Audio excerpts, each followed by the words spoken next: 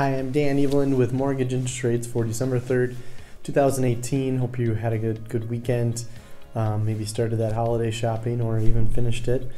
Things are a lot easier online this year. I know the numbers for Black Friday were way up for online sales.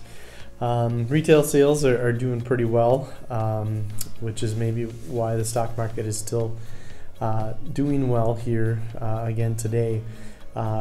With the easing trade tensions between the U.S. and China, the stock market is liking that, and typically that's not usually good for mortgage-backed securities and mortgage rates, but we're still seeing steadily lower interest rates and steadily rising mortgage-backed securities markets, which is a good sign that we probably will continue to see some lower interest rates like we are today and in the near future. So housing numbers still were not good. Those were revised downwards.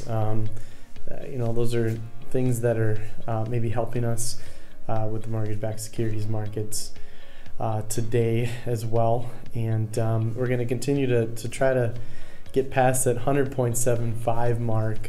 You can see from the graph that we bumped up against it briefly and then came back down. So I think that's the ceiling, and that's kind of the next hurdle we need to get over before we kind of see that next level of lower interest rates.